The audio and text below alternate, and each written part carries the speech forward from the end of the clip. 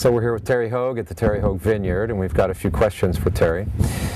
Terry, how did you and Jennifer decide that Paso was the place for Rhone varietals, that you wanted to invest in that and become that here? Well, luckily there were people here doing amazing things before we got here. Jennifer and I discovered that this was a great wine region after the fact, after we'd already moved to the area, and became friends with guys that were making amazing wines that I felt like stood up to wines that I tasted all over the world. And the flavor profiles of the Rhone varietals really drew us in. Syrah was the seductress, and it was voluptuous and sexy and sensual, and really, I got excited about Syrah. Yeah. And what these guys were doing in Paso.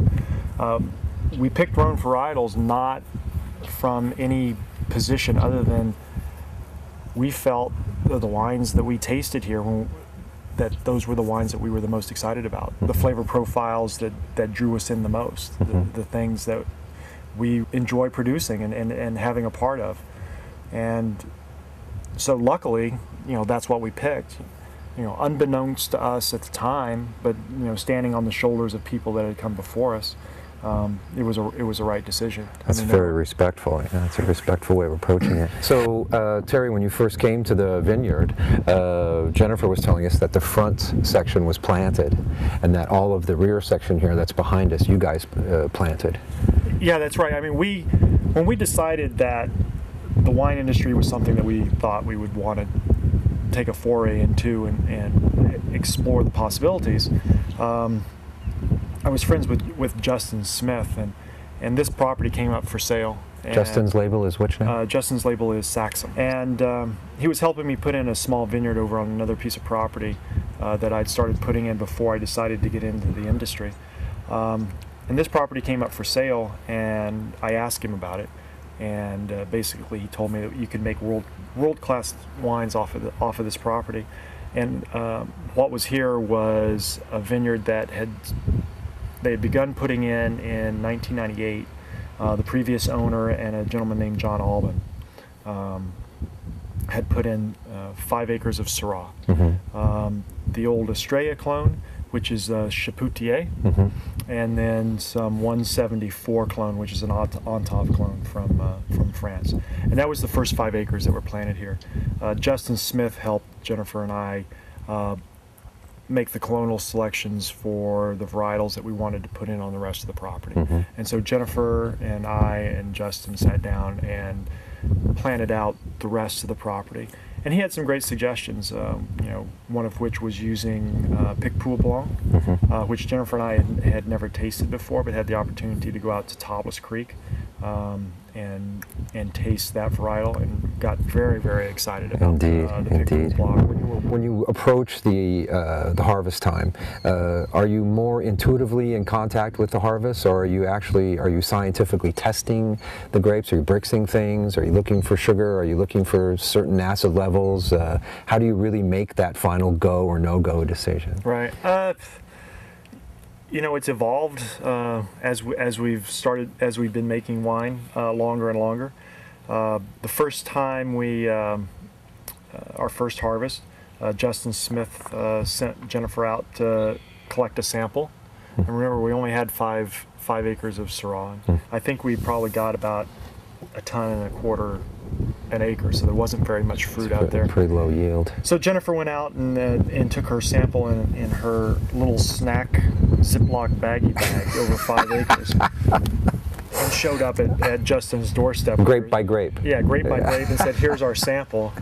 And he bent over laughing. He said, "That's not a sample." So, for me, it's really important is consistent sampling. So luckily, Jennifer has adopted the responsibility for sampling. So she gets up and she goes out and she samples more than a baggie now, but she'll get a bucket of grapes. Consistent sample, does that mean going to the exact same year after year, the same place in the vineyard, and getting from the same vine area? Is that the consistency? Yeah, to a certain extent. Now, we don't take from the same vine, but we know now which areas kind of ripen first, Mm-hmm. and we've kind of got them laid out. We know which generally area. So Jennifer will go in and sample those larger areas based on kind of a grid that we always use. Right. So it'll be every 5th plant, and then it's a random sampling on the plant, and then it'll be alternate rows. Mm-hmm. And we've kind of developed this, and so that's consistent from year to year. And she's the one that's doing it, so it's always, her consistency. her consistency, Right. her reproducing. Exactly. So that being the consistency of the sampling, and that leads to your scientific analysis. Right. Where does your intuition come in? Where does that play? Yeah, well, so we don't pick on numbers, but I like to know where we're going. What kind of issues I might possibly have when we bring the fruit in. Right. Then it's driven on taste. And stylistically what it is that we want to do. The final decision is an intuitive decision based on, we think that this fruit tastes as good as it's going to taste and make the style wine that we want to make. Right.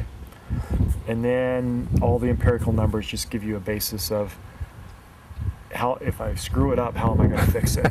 Right. When I started, because I have a background in science, and a little bit in chemistry, and biochemistry and organic chemistry and botany, and I thought I was going to use my education. I thought that, okay, we're going to get the book, because I really, in my mind, envisioned winemaking to be something that was really based in science, Right. that we knew the processes that were happening, and we were basically just shepherding this fruit through, using these processes, which we are, but these are all processes that have been around for millions and millions of years. Mm-hmm. As winemakers, we do very little that actually changes the way that Right. yeast converts sugars to ethanol. Right. It's very much a study in human perception and art and talent and palates. And I'm very fortunate to have Jennifer as my partner in making the wines, because her palate is so consistent. It's extremely consistent. Mm. And here again, it gives us the ability to make great wines, because from year to year you're building your knowledge base. Right. And she has the ability to reproduce. We have 2 kids, but that's not what I was talking about. She has the ability to reproduce using her palate and her talents. It's funny, that the intuitive part being empirically driven, and she has that capacity to have that memory and that empirical drive, or that empirical consistency. We're a good partnership, because she is extremely intuitive and extremely emotional, and so it's an interplay between the two of us. It's very interesting to see you together, not only around the vineyard, but I've seen you socially a couple of different times, and you seem to have a real symbiotic relationship, whether it's only about the business or just between the two of you personally. It's a wonderful thing to see. It seems it's a beautiful thing to see, in fact. I appreciate that. I just wish she did. I'm sure she did.